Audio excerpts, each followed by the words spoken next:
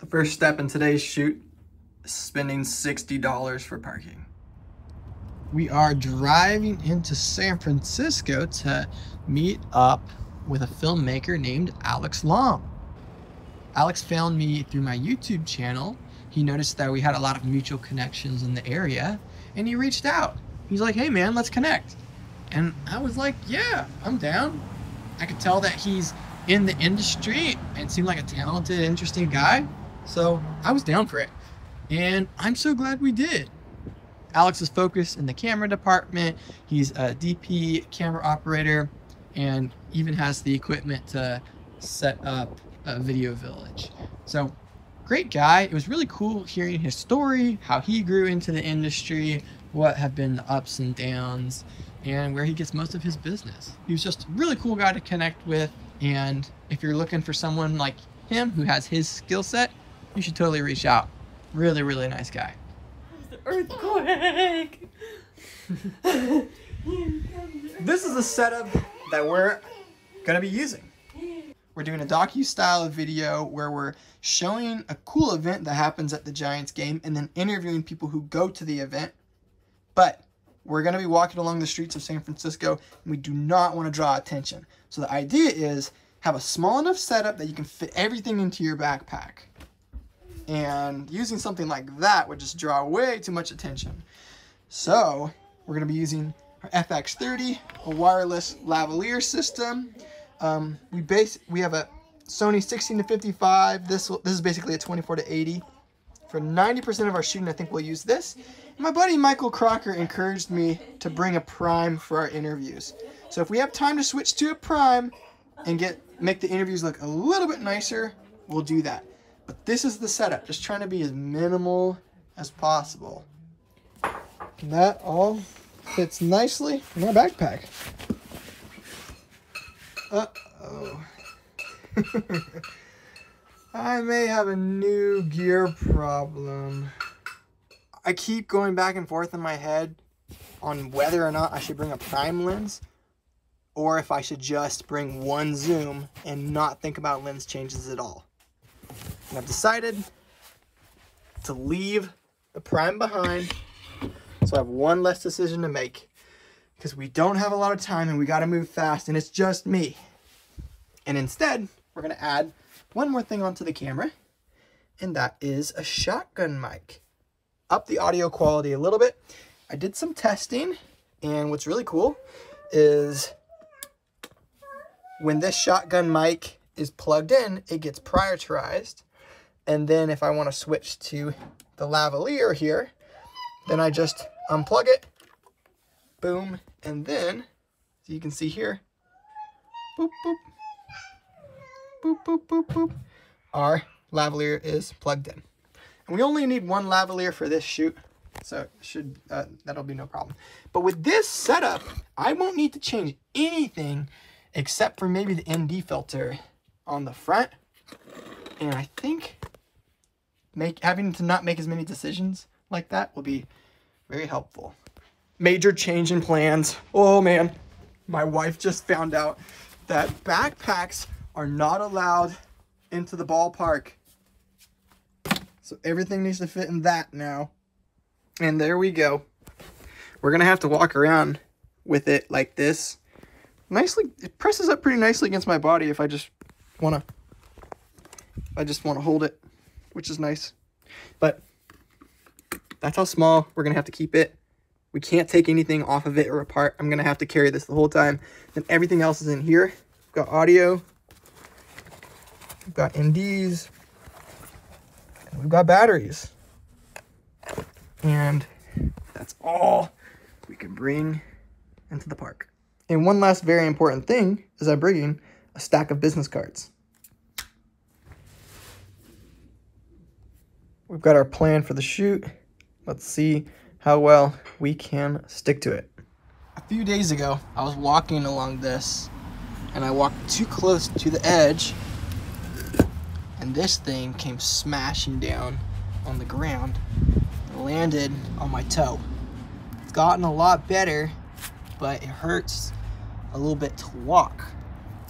And today we're gonna have a lot of walking on this shoot. So that's a challenge we're dealing with. We're all set up. We've got our pouch, camera. Pretty minimal. Let's go. This $60 parking may be worth it. Definitely got a little limp going. Trying not to walk on my toe. It hurts. About as close as we can get. And we need to go across the bridge for the gathering. So let me give you guys a little context. Months back, when I had been in the Bay Area for about a month or two, I gave away a free video shoot at a Chamber of Commerce meeting. That video shoot got won by a financial advisor, but he said he couldn't use it, so he would prefer to give it to someone who could use it more than he could. So he gave it to a friend of his who was a realtor, and that realtor asked if I could make a documentary style video about this cool thing he does for all of his clients once a year. He takes them all out to dinner and then to a game. So we're gonna capture that. Here we are, it's like 4 or 5 months later after that was won. So now we're gonna shoot it. So the place we're having dinner at tonight is called Spark Social. It's this cool outdoor collection of food trucks, and Jim has tickets for each of his clients that they can grab from him, and they can just go get food for free. Jim was available when I got there, so we quickly shot this introductory interview. Sounded great. We had this whole area closed off just for Jim's clients, so that was nice to know that anyone in that area I could interview. Guests started showing up. I started grabbing B-roll, and my gosh, it was so bright. I was sticking between 6 to 7 stops of ND for most of this, which I didn't expect. Then I started grabbing interviews. I grabbed a total of 5 different interviews and a whole lot of B-roll. Pretty much everyone I interviewed felt very relaxed, and if they were a little tense at first, they relaxed pretty quick. I kind of wonder if the small camera helped. After we got all the interviews and all the B-roll we needed at this spot, we sat down for a burrito, and some of my best friends showed up. And my sister. And my baby. Now we're walking to the game with my BFFs. And the super duper Magnolia. Yay! Such a beautiful day. My foot is really starting to hurt. I want another jacket. I'm gonna drop this burrito off the car. So it is nice being this close to the park. We can just visit the car real quick. And off to the game we go. Hopefully security lets me through. And they did. It's fun being at a Giants game. It's just a happy, fun environment. We were all seated in one section, so I got busy getting as much B-roll as I could of the different people in that section and Jim interacting with them. Then I started pulling people aside for interviews. There's a lot of signal in the air during the event because tons of people are using their iPhones, but these UWPs cut through it no problem. It was super loud though, so in the editing room, I still needed to use a lot of noise reduction on top of these microphones. So this is what the final result sounded like. He's always smiling, he's always got a good attitude, he's always got a great perspective. So we get into his car, he takes us on a tour. We looked at probably 3 or 4 houses. After shooting 4 interviews and as much B-roll as I could, the game was done. And I couldn't even tell you what the score was. It just went so freaking fast. And Jim was about to leave. And I said, Jim, like we gotta do a closing remarks, a closing interview with you. And he's like, okay. But I could tell he was really in a rush, so we didn't have time to mic him up. So I'm like, you know what? I've got a shotgun mic. Let's just use it. And this is what it ended up sounding like. Guys, I just want to tell you how grateful I am that you all came tonight. What a super fun night it was. And I appreciate every single one of you. Thanks again for coming. The 20th was the best of all. Just got our final video of our client right there, Jim. We didn't have time to mic him up, so we used the shotgun mic, and it sounded good. We just had him stand right over there. As soon as the game ended, these birds swooped in. Look at them. Man. Look at them all down there. Cleaning out the place. And then they have little Roomba bots mowing the field. Another one over there. That's so goofy. At the end of the day, we walked away with 9 interviews of guests and 2 interviews of the realtor, which is a ton of interviews. And honestly, not something I anticipated going into this. I thought we would get a few interviews, people talk about the event a little bit, then I have some footage, and then I just edit it into a highlight video. Boom, easy. Great night, we had a great time, we loved ourselves. But what I didn't expect is how much these people loved this realtor. And I didn't expect all the stories that I would get from them and all the detail that I would get, and I got a lot of detail. So it's made this whole video that I'm creating a lot more complicated because there's a lot more depth to it. So I think that's a good problem.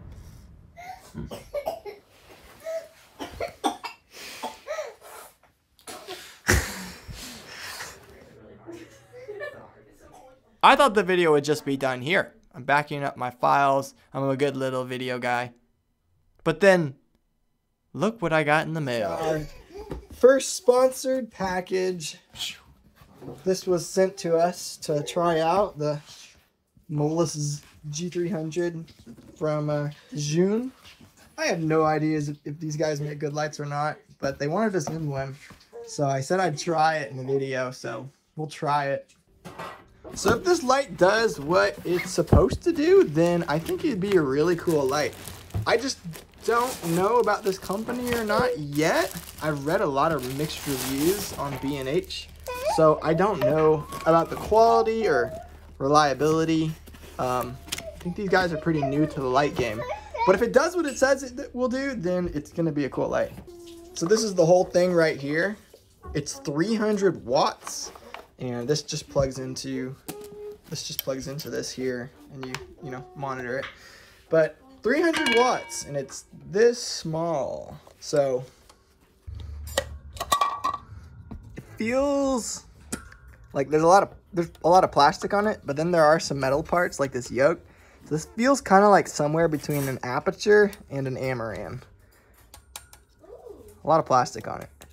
And they said this is a Bowens mount, so let's try and see. Look how tiny this thing is. It's surprisingly bright. Like that's it seems about where the 200X is. Like the Amaran 200X, about the same brightness level. And you can adjust the Kelvin. Wait, no, you adjust the brightness through this knob, which feels good. And then the Kelvin through this one. This little thing feels great. You can kind of just grip it. Okay, the fan kicked in. Okay.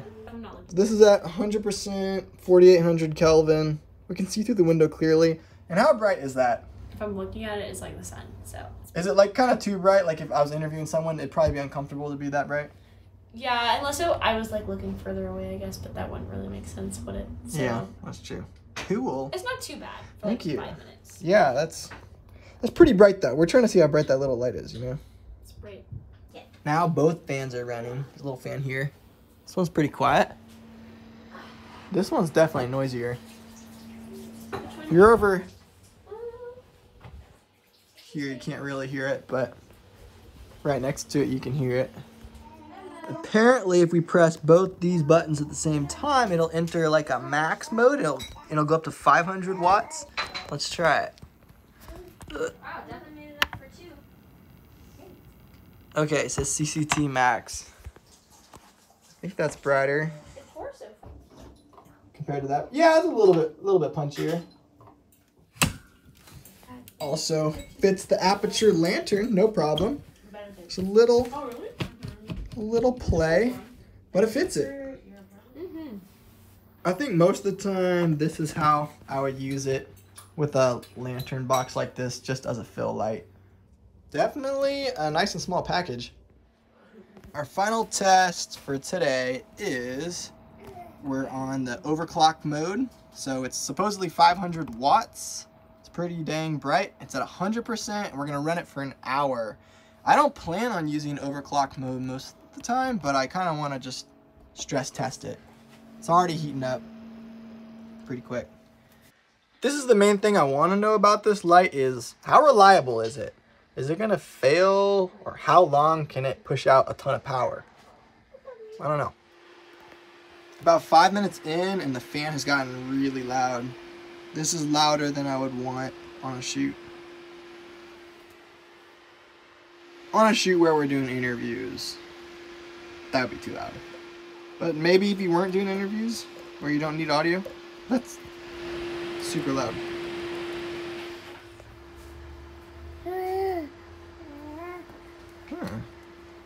Alright, it's been an hour, 100% overclock mode, and everything is warm. So overclock mode is not like what it's designed to be optimally used at. Apparently it's like optimally designed to be used at 300 watts, but then overclock mode pushes it to 500 watts. So you're not supposed to use this mode if you're like above 80 degrees, somewhere around 80 degrees Fahrenheit outside. So this is a pretty cool environment. This is hot to the touch. I can only touch that for, well, it's hot. It's hot. Everything's warm, and the fan has stayed just as loud as it peaked earlier. As loud as it got, it's just stayed at that high loudness level. But still running an hour later. Now I'm turning that mode off. I'm gonna keep it at 100%, and then I'm gonna come back in a few hours. I'm going out to dinner at a friend's house. I'm gonna come back in a few hours, see how it's doing. Actually, almost immediately, the fan has gotten a lot quieter, like 50% quieter. That's more bearable. I can deal with that in an interview. I'd be fine with that. All right, we'll leave this for a few hours, see what happens. All right, so the light has been running at 100% in the normal mode for 3 hours and 47 minutes. Not that loud. It's warm. That's warm, but definitely not as hot as the 500 watt mode. Everything seems to be working. Cool, okay. That definitely ups my confidence in this. Now it's time to use it in the field. I'll do that next opportunity I get. I'll put a link to this in the description. It's not an affiliate link because I didn't want an affiliate link, but I told them I'd be happy to try the product out, and if it's good, I'll put a link in the description. And actually, so far so good. I really like how small this is. So there's a link in the description. If I were you, I would wait a little while and see how this works out for me. But so far so good. Cool light.